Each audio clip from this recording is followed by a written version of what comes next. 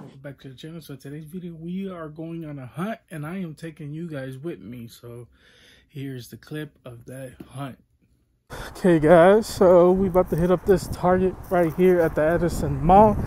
So last time I came in here, we got super lucky and found the Ninja Turtle 2-pack. So let's hope we can find some more. I highly doubt it, but it's worth a shot. So guys, look what I found in the Target new WWE Legends section. It's pretty awesome. They have my boy Eddie, rest in peace. Jake the Snake, which actually pretty cute. Who is this? I'm Wonderful. Who is this?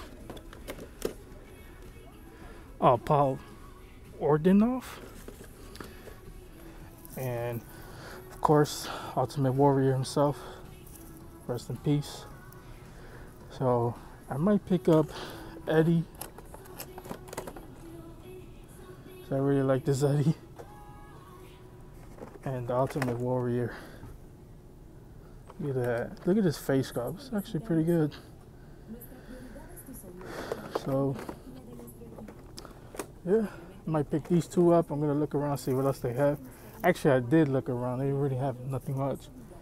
But I'm gonna pick up these two, so I'll be right back. Okay guys, so you guys can tell I definitely picked up a few figures.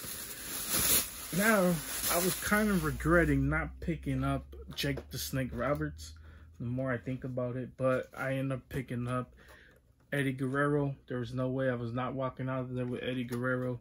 He was one of the few wrestlers when I was watching growing up as a kid that I absolutely loved. I loved Eddie Guerrero. When he passed away, it was one of the few times I ever felt emotion towards any, not just wrestler, but any like character or person on TV. The first time I ever felt emotion about him, I actually cried.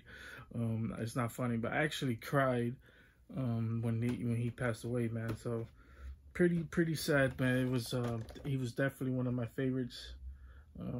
Eddie Guerrero, Viva la Raza. I love the quote that it has here. So he would lie, he would cheat, he would steal, but there was no denying that Eddie Guerrero was one of the greatest performers to ever lace up the pair of boots. After making his mark in ECW, WCW, and around the world, Eddie finally won the WWE Championship in 2004 with the impact that can still be felt to this day. There's no getting enough of Latino heat. And that is 100% true, man. When he first won that title, it felt like the whole world won the title. I really love this this figure, so there was no way I was not walking out of there with him as well. And then we also picked up one of my brother's favorite wrestlers of all time, and definitely one of my favorites, even though he was definitely past my era growing up, because I was the Attitude Era. He was a little bit before that. You know, he was a 1980s wrestler, and this is the Ultimate Warrior. My brother absolutely loved him growing up. My brother used to watch wrestling.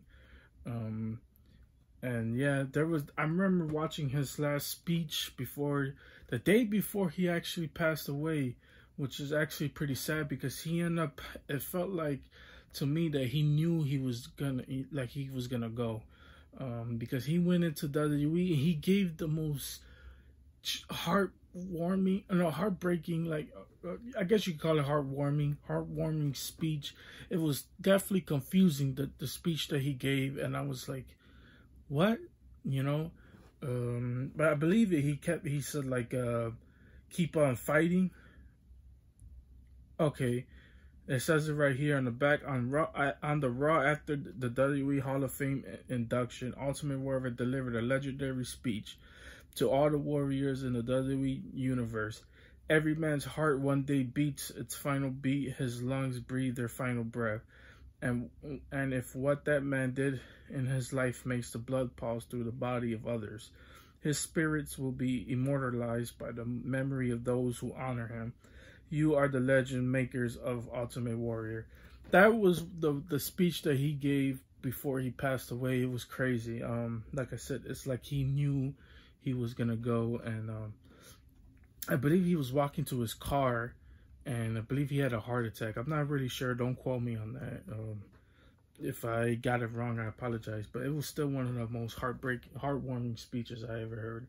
Definitely an unusual type of speech, but still, man, that was definitely one that I would definitely have to pick up because, like I said, the Ultimate Warrior, you know, him running into the ring, you know, shaking the ropes, it was definitely crazy. If you if you were 1980s baby, you know Ultimate Warrior, and you know his wars with Macho Man and Randy, Hulk Hogan, and a lot of others. But yeah, definitely one of my favorites as well. Then I didn't record, but I picked up. I didn't even know that it was hitting stores right now.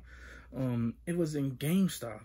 So the reason why I didn't record in there is because the section was so small, like it was super small. And the guy said, oh yeah, we're changing things around. So when I was looking on the shelves, I seen Spawn. I was like, that's probably the Spawn I already have. So when I pulled it out, it was actually the Blood-Fueled Hunter Spawn, which is the white version with the blood splattered on it and with the battle axe. So pretty cool to see this. The best things about Spawns is he has so many other iterations. You can collect all the Spawns, and definitely one, even though it's this kind of reused from the original Spawn that we already had from the first wave. It's actually pretty cool to see these in stores, and GameStop surprisingly to have it. But yeah, that's actually pretty cool. So there is that. And then last but not least in this video, we are going to unbox this. It's actually one I've been holding off. I've had it for a while already. I just was waiting for the right time to actually record. And it is from the Black Series, the Armorer. So that's actually pretty cool. I love the boxes that come with it.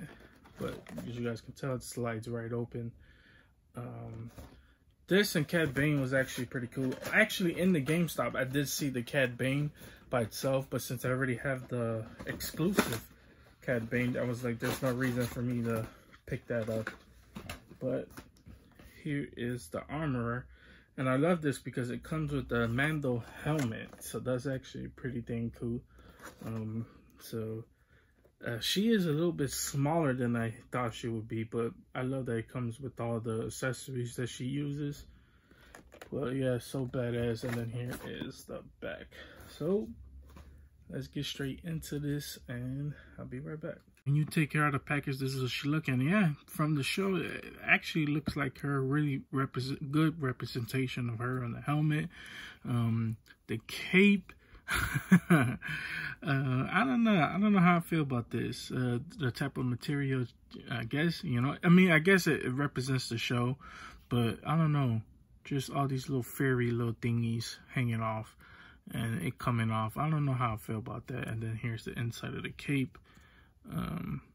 Yeah, I don't know the type of the cloth this is, but it's supposed to be like wool, I guess. You know, of course it's not real wool, but you know, that's what it's supposed to be, I guess.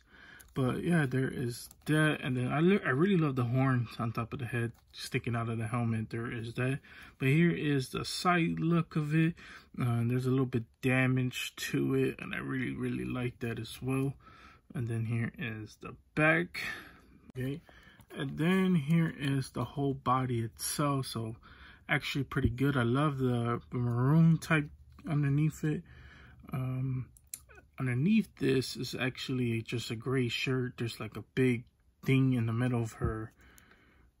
Oh, okay, that's supposed to be for the thing, so that's not supposed to be coming off. So there is that she has some brown gloves, as well as forearm pads. Yeah, so there is that. As far as her dress is concerned, I guess not a dress, but I don't know what you call this. Towards the bottom, her waist, there is that. I really love the color. Is it? I know the light is giving it more shine to it, but it looks pretty good in the light. Love the brown boots as well. She got the brown stripes going down. So there is that. And then here's like all the other accessories she comes with. So I guess you could make it look like she is marking on the Mando helmet. And then the thing about the Mando helmet, you know, there's no black on the inside of it, so it looks like it's just being made right now. Then there's some little yellow with bluish colors in the inside of the or the outside of the helmet. So there is that. Oh, the inside as well. So there is that.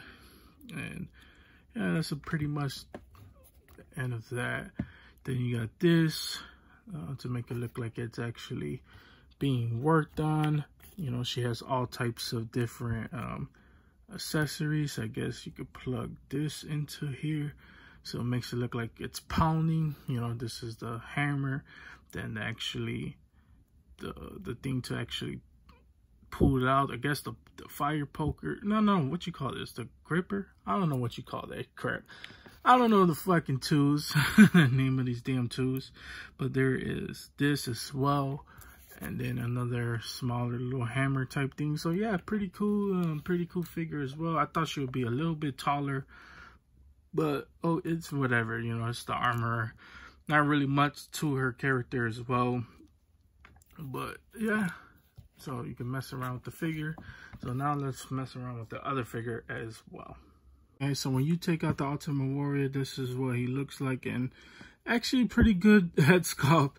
Now, if you guys pay attention to Mattel, you guys know pretty much a lot. You guys know about their head sculpts, and sometimes their head sculpts are absolutely freaking horrible. But with this figure, it actually looks pretty dang good. I really like it. Definitely looks like the old version of Ultimate Warrior, because it is the old version of Ultimate Warrior. And then, you know, like I said, he was wearing the gray suit, you know, when he walked into the ring for the last final time, which is actually, man, it's so sad, man, to even just mention that. But yeah, the gray suit actually looks pretty dang good on him. I love the boots as well, but to me it's the jacket, of course. So you can actually take this off and actually put it onto his on his head if you want him to actually wear the Ultimate Warrior mask. So yeah, that's how he looks with the mask. And yeah, it still looks pretty good if you ask me, but I'm not going to use that like that. And then here is the back, and this is my favorite part, is the robe. You know, him looks like the Intercontinental Championship when it actually meant something, you know, back in the days. And yeah, I really love the whole jacket, the whole design to this jacket as well. Just, you know, it has the red and green splattered all over it. But yeah, this jacket is actually pretty dang cool. Really love this. Let me see what it says. Always, okay, it says always believe. So the reason why it's not going down is because I had his arm in a certain position. But yeah, it says always believe. Okay, that's actually pretty dang cool. But yeah, man, really unfortunate that he passed away. But last final look of the Ultimate Warrior. Of course, he has the mic as well. He has two other hands that's like pointing down, but I'm not gonna show that off. Like, and I could say maybe the head sculpt's a little bit off, especially when it comes down to his eyes. You know, the eyes aren't centered as much. At least the right eye, is it? Or is that his left? Yeah, my right, your left. So there is that. No, what am I talking about? My right eye. Or his right eye. There is that. But that, of course, you know, his tank top says, "I am your papi." That's actually pretty cool. Then he always was known for having the flames on his trunks as well. And then on his buttocks, it says Latino. Yeah, this is when he was the Latino Heat character. And then he has the flames as well on his boots. Really like that. Then he has his tattoo right here. Pretty dang cool. If you ask me, I love the hairstyle to this. I'm gonna have to get a China to go with him as well. So this one, I guess you can use whatever hand to go with it. But I kind of like this because I would like to have him flexing, because he was known for flexing. I think it was him and Triple H where they had that standoff with the flex standoff. I think it was him. I'm not really sure. I don't remember. But I think that was a really, really good episode. But like I said, man, really unfortunate that he passed away. So the rest of this line has Jake the Snake, which I might pick up, and Mr. Wonderful, Paul Orndorff. I don't know too much about Paul, but that's towards my uncle's era. He knows more about Paul Orndorff more than I do. But Jake the Snake, I know a lot about Jake the Snake. So I would definitely get a Stone Cold Steve Austin to face off against Jake the Snake, because that's what Stone Cold, if you guys don't know, that's what Stone Cold basically based his character off, is Jake the Snake Roberts. But yeah, actually pretty dang cool. So last final look of Eddie Guerrero. Rest in peace, brother. Take this figure out of package. This is what he looks like, and look at that. Look at his eyes, just flowing. Oh my God, just the green. Maybe it's the light that's actually bringing it more color, but bang, it actually looks so dope. And then here is kind of like the X as well. It has the green eyes as well. You know, it has the Spawn emblem to it as well. It has some blood on the axe as well. That's actually pretty cool. And then here is the side look of Spawn. Of course, he has the big pointy thing on the cape that's showing off. But if I pull it down, here is the side look of the head as well. And then here is the back of the head. So there's that. I love how it looks like it's an old like dead person inside of it. Of course, that's what Spawn is. But yeah, it's actually pretty dang cool. And then the whites on his body is actually pretty low. I love how it's kind of like mixed. It's not really white, but it's like old rotten dead skin. I really love that look when it comes down to this figure. And you know, it has the blood splatter all over his body. Then it has the, I guess, I don't know, his red detail going across, and then he has the spike arm pads, as well as the hand, as well as the shoulder or the forearm, or I don't know, biceps. There you go. Yeah, so there is that. I just totally butchered that, by the way. I know you guys noticed that as well. And then here's the big one that's actually pretty dang cool. I really like the design of it. Look at the designs of the actual bones that's coming out. That's actually pretty dang cool. And then here is the chain that's going across his legs. So it actually wraps around his body. And then here is the back. So, and then the buttocks. So there is that. And then he has the pouches right there. And then I still don't know the name to this. I don't know what you call this. But actually pretty dang cool. It's going all around his leg. And then here's the other leg too. So yeah, let's see how flexible he is. So, oh, look at that. Look at that.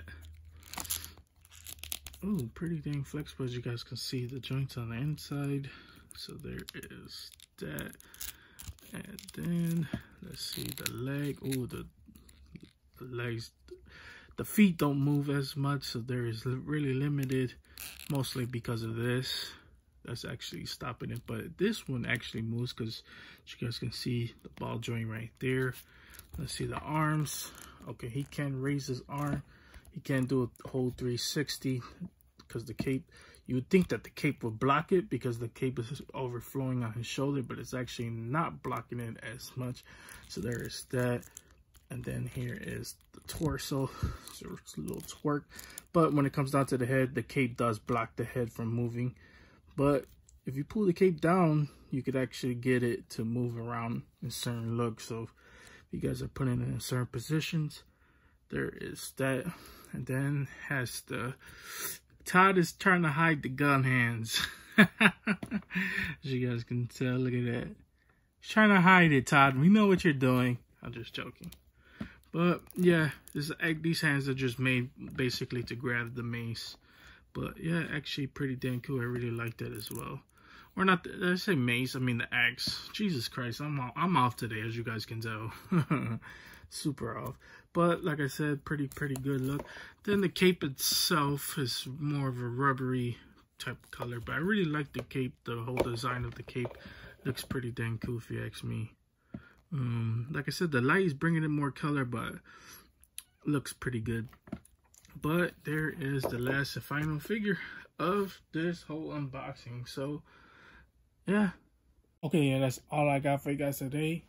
Hope you guys enjoyed this video. If you guys did enjoy this, please consider hitting the like and the subscribe button. Helps the channel out tremendously, keeps me motivated to keep doing videos just like this. Also, I still got the other McFarlane figures to show off, so a little bit of a mixed up with shipping. They still yet to come in. I'm gonna have to get a full refund. I've been hitting up at Targets. I've been talking to the employees, and they have no idea when the Devastator wave is gonna come out. So really unfortunate. Hopefully I can get it pretty soon. If not, yeah, it's gonna be a hunt to track those damn figures down. I'm only missing 3 from those waves, so there is that. But guys, that's all I got for you guys today. You guys have a wonderful, amazing day, and see you guys later.